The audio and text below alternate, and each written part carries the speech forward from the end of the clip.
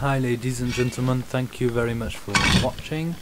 In this video I'm going to show you how I build my timber frame cabin in my back garden. To start, I'm just going to be digging out the back section of my garden to get a nice flat part. Got a big area there that I can use, so that's where I'm going to be putting it.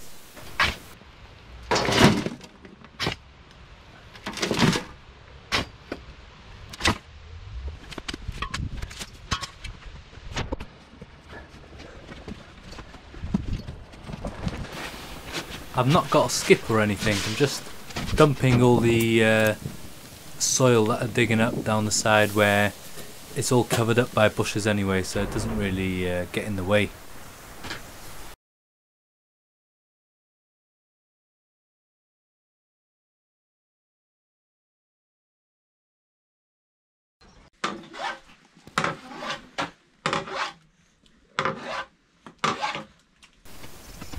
Now that I have all the land dug out and nice and flat, pretty flat, I'm just going to get rid of all the bushes that I cut down. This is a trick a friend of mine taught me. I took this old lawnmower, which is really powerful, and it just ate through it like as if there was no problem. Got rid of all the stuff that I had there. I had loads of it. You could see how that lawnmower just turned all those bushes into just a bunch of powder, a bunch of nothing, which would just dry out and decompose back into the ground. These are the foundations I'm using. They are telephone poles that I've cut into 2-foot lengths, and I'm going to be concreting them into the ground with a bit of postcrete. To connect the frame onto them, I'm going to be using a threaded rod, a 1-inch threaded rod, and therefore I'll be able to adjust them all if there's any movement.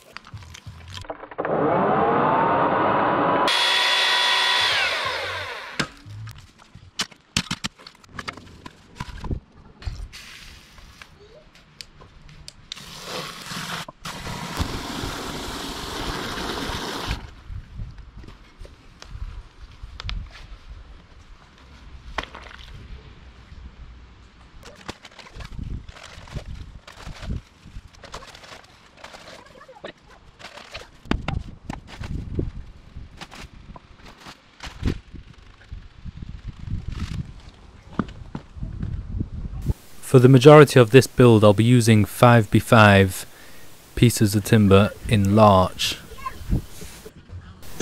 Here you can see how long it's been since the first time I cleaned the land. You can see all the weeds have grown over, but that's fine because I'll soon be building over them and they'll be gone.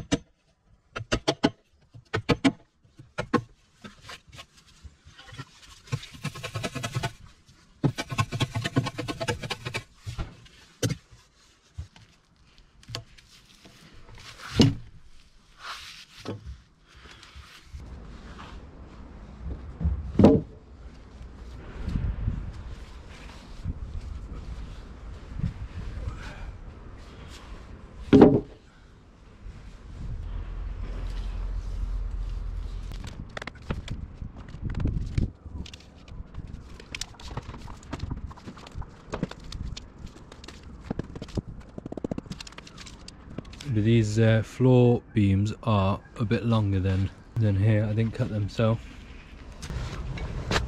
just stick them on one of the end ones, one of the sills,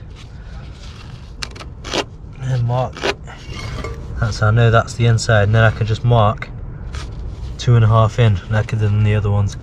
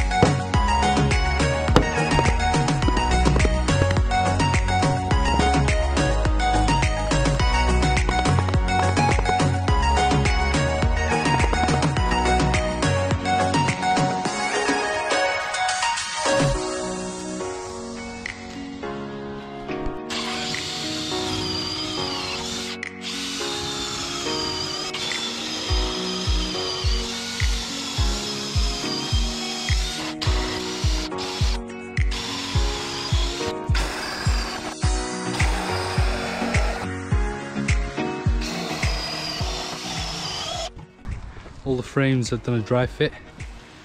I've drilled the holes for the pegs and I've drawbored them, so This hole here is 1/8 of an inch closer to there.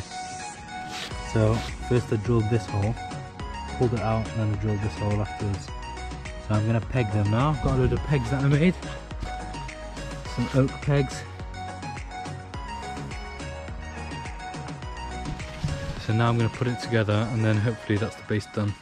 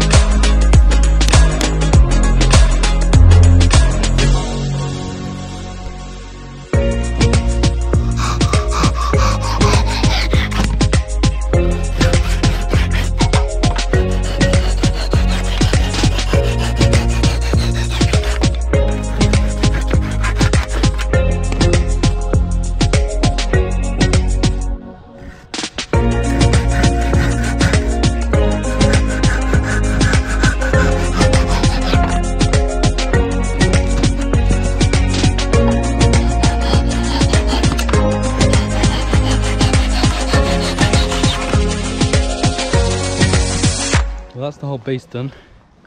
Now what I need to do is connect it to the foundation things. Now the reason I've not done it until now is this post here is a bit too far out, so I'm gonna have to dig it up now because all the other three are on point. I'll show you. That's bang on the center of that beam. That's bang in the corner. There's another one right here, which is pretty much almost on center. Which there's a drain under there, so I couldn't put one under there. But if you see this one,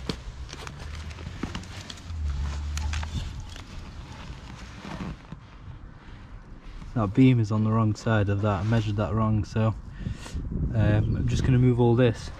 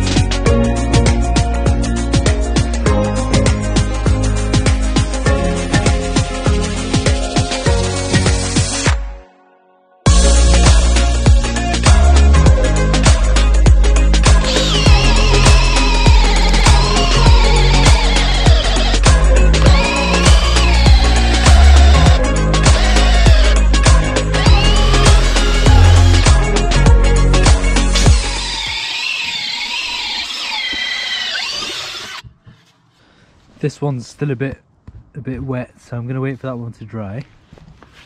But what I've done here is I've drilled it all the way through, and then that's gone, made a mark inside the one that's in the ground. Then when I move the frame out of the way, I know exactly where to drill. And then these are the threaded rods that I'm going to stick in. The only thing is, the hole I just drilled is only 22mm and this rod is 1 inch. So what I'd have to do is I'd have to thread it through like that. So I'm going to thread it into the underneath one, but through here I'm going to widen this hole so it's a bit looser.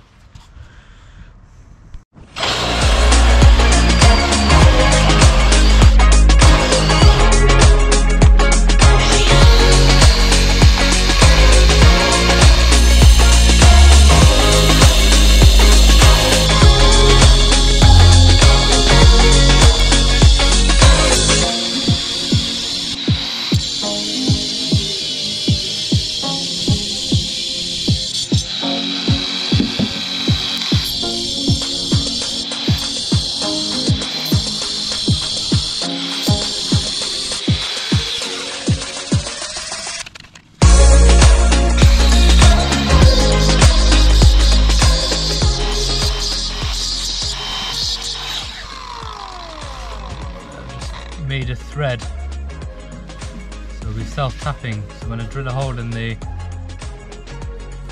one in the ground, I should be able to just screw it in.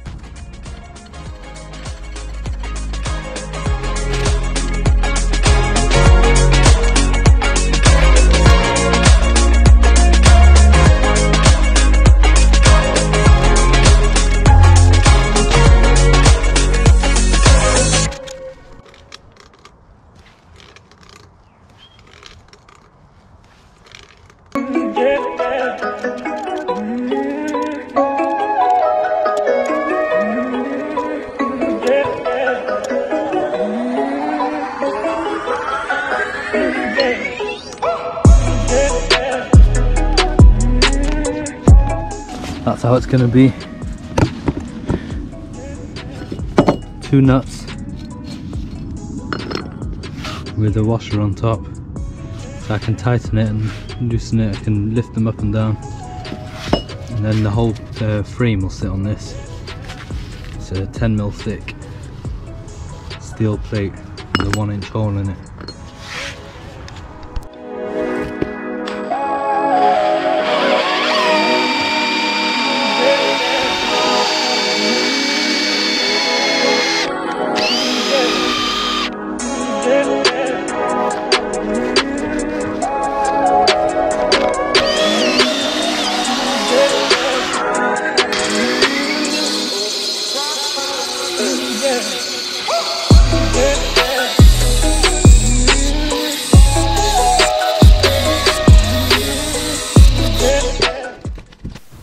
Instead of threading this one into the ground, I decided after the first one I'm just going to whack him in with a hammer. He did a really good job. I should have done that in the beginning.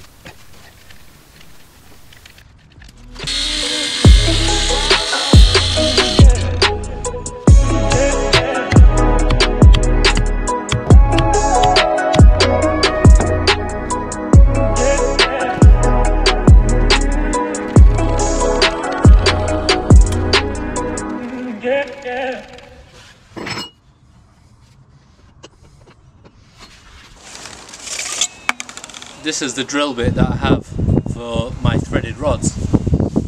It's not long enough to reach here, so I'm just going to drill a hole through here, whack the thread through, and that should make a mark on there.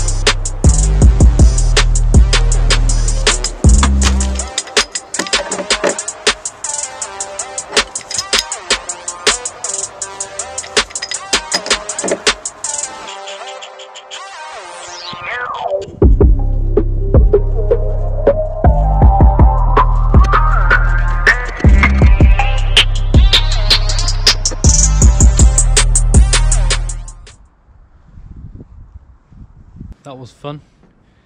That's it for part 1. Hopefully see you on part 2. If you've enjoyed watching, please like and appreciate it if you could subscribe. It helps the channel. Hopefully see you on the next episode, where you'll see some fun stuff, some milling and some other cool stuff. And thank you for watching. See you soon.